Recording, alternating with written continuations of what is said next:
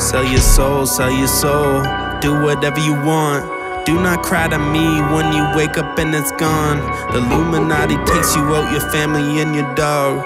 That's the price you pay if you wanna be a boss. Last night I was in the living room, writing bars like I usually do, when a man approached me, telling me that everything I wanted was about to come true. You be rapping nice with a sacrifice, everything will be summoned for you. Stay up half the night, grab a kitchen knife, cut your wrist, and then with the blood you write on the dotted line, do it quick. We don't got a lot of time, this means you'll be working overtime for the man in the suit and tie that you never wanna find. I don't even think he's humankind, he's a demon working at the borderline of the underground and the other side of humanity. He'll give you anything you ever wanted. You can get money and help out your family, do not forget about all the calamity. I don't think you are really understanding me. You can be richer than all of your enemies. I said I'll think about it, but it sounds like a sin to me.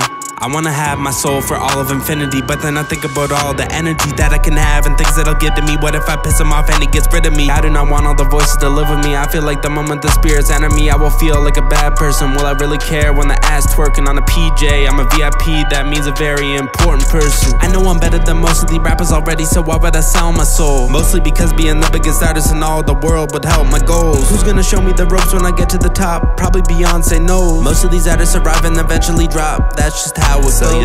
Sell your soul, do whatever you want, but do not cry to me when you wake up and it's gone. Or the Illuminati takes your life, your family, or your dogs. That's the price you pay if you wanna be a boss. Sell your soul, do whatever you want.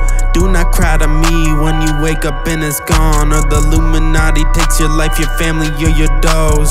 That's the price you pay if you wanna be a boss.